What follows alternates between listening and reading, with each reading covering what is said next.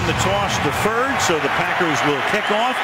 Cordarrelle Patterson will take it from 8 yards deep, and one of their #1 draft choices through the middle, and he starts things with a great run back, being chased by Mastay. He can't get him, and all the way for a touchdown, and they're going to rule it 109 yards. Most exciting young players we've seen come in the National Football League in a long time. This one wasn't easy. That was a tight little squeeze of a hole that he had to maintain full speed through. He's done it again, his second of the season.